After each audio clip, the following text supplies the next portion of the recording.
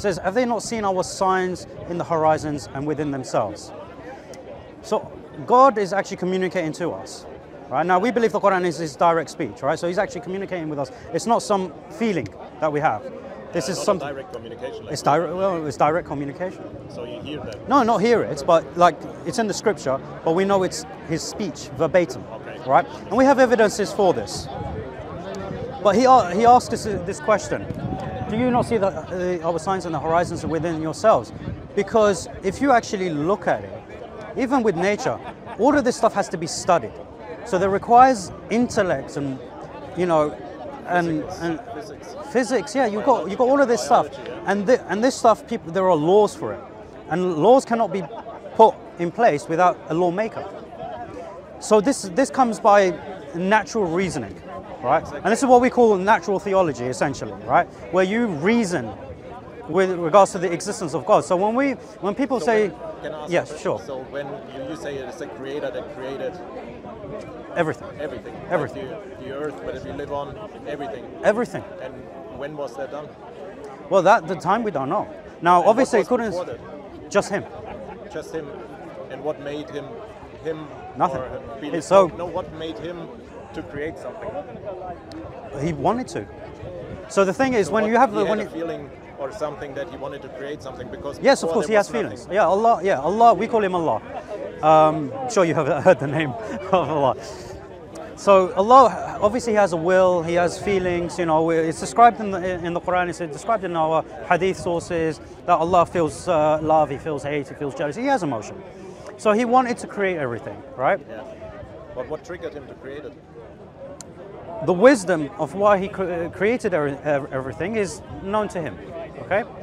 Only known to him. Yeah, we're not in a position. We can ask the question, but we're not in. For example, there is a story in the Quran where he decided he wanted to create mankind. Now the angels asked him. They were like, "Why do you want to create a creation that's going to cause bloodshed and corruption on the earth?" Now it's not because they knew that we were going to do that. There was a prior creation that did that, so they were going off previous experience. And he said to them, "I know what you don't know."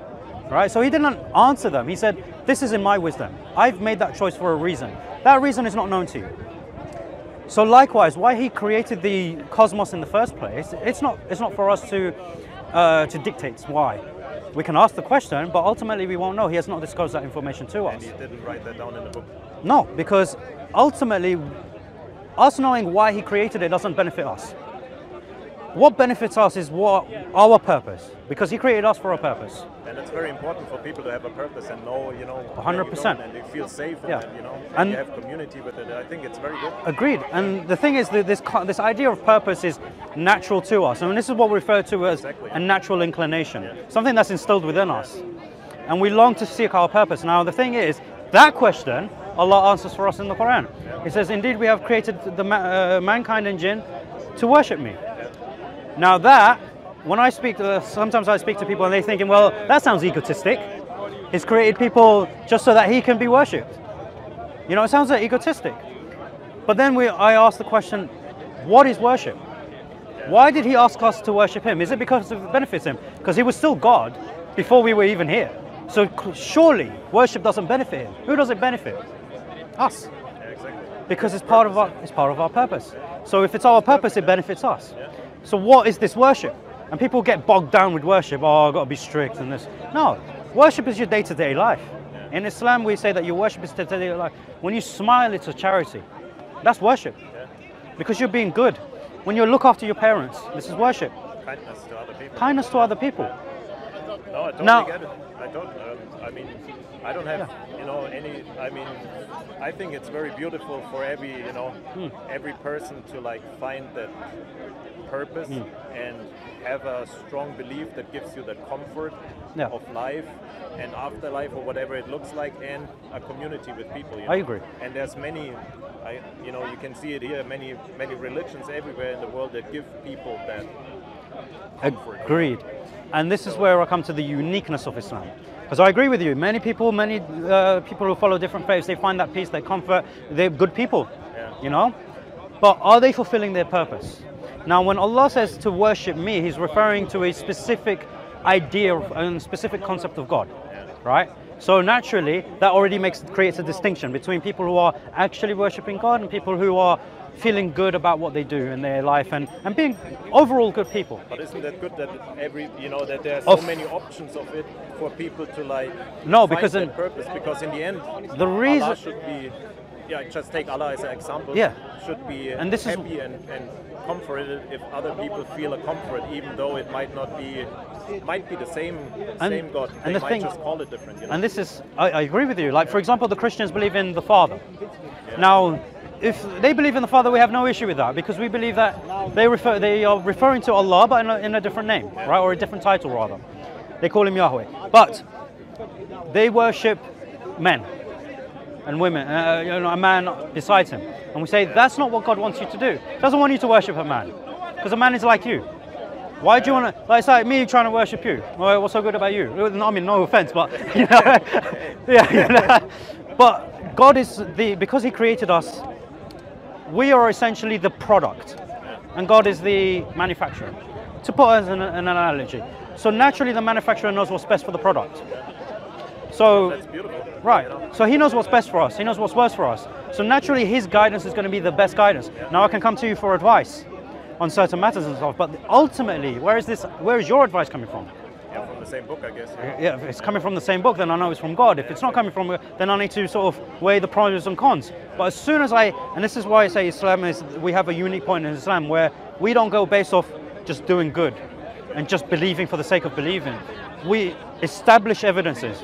And this is why we say, when you said, why doesn't Allah or God give something that aligns with everyone? No, I don't mean that. I think it's great that people find comfort in a God or in worshiping something that gives them comfort for their life and what might happen afterwards. And I think there can be coexistence of different beliefs. They Agree. Can coexist. They can coexist, but they can never. Peacefully. That's among people. Yeah. But as religions, no two religions can be simultaneously true because they oppose each other. Yeah, exactly. So that's and unfortunately that's where the fighting occurs when extremism happens on both sides. But if you're open to that and say, okay, well you might think they might have, whoever might have a wrong belief, but that's not for me to judge, So I let them be whatever. They might figure it out at some point in their Agree, life. but as we know, we all have our biases. So I, as a Muslim, I'm going to think that I have the truth. And I'm going to tell people that it's the truth. Well, otherwise you would be like, if you think you have the wrong... Yeah, exactly. I want to say it. Do something about it, right? Exactly.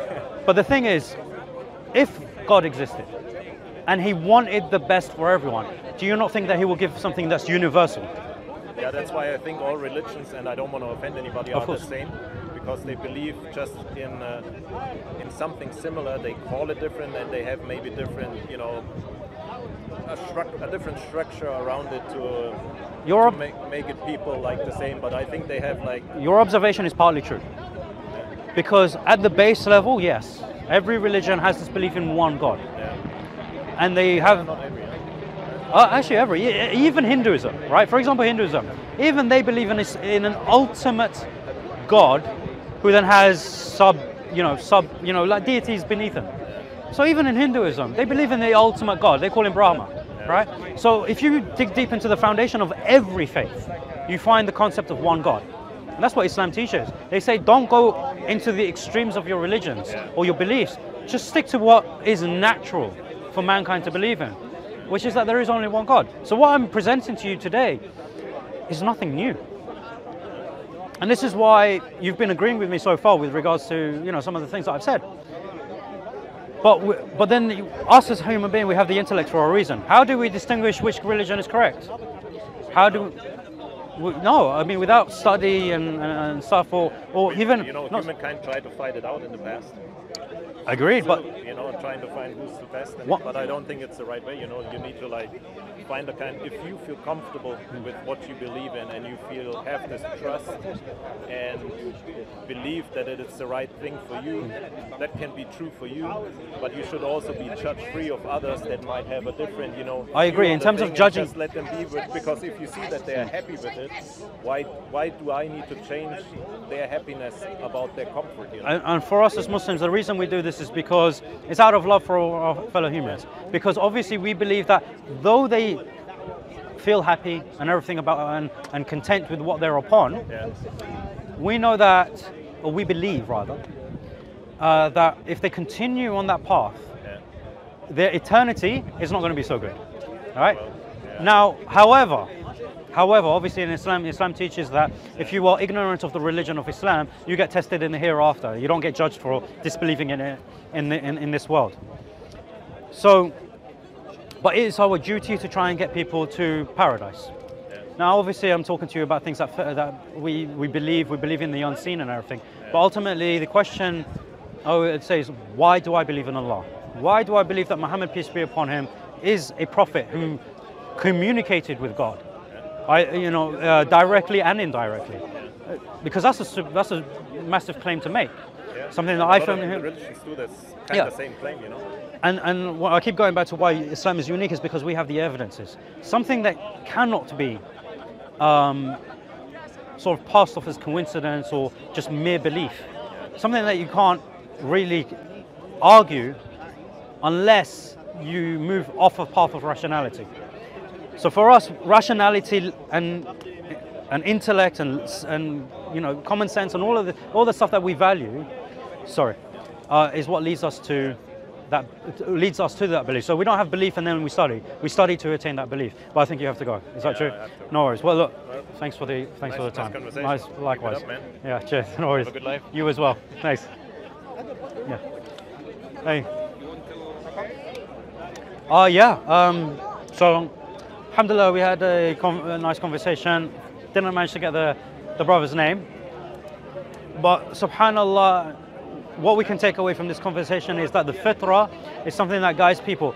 Even if they have no idea about Islam, and you speak to them from a fitri perspective, you see them agreeing.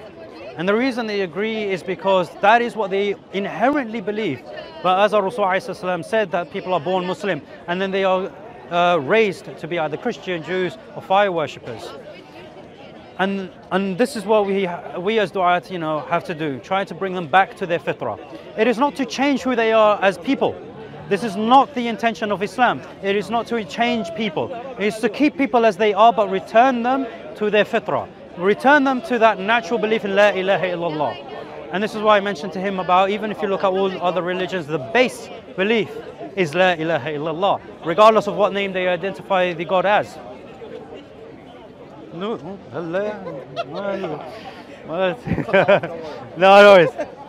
So alhamdulillah.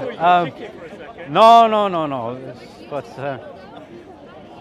so yeah, if you as Muslims, you have an obligation to study your deen, and to study your deen is not asking a lot. It's to study why you believe in La ilaha illallah. It's to understand why you believe Muhammad sallallahu alaihi wasallam is Rasulullah wa Habibullah. You need to learn these things, and then you can go out and give da'wah, because that is also your obligation, to give da'wah, to bring people to Islam.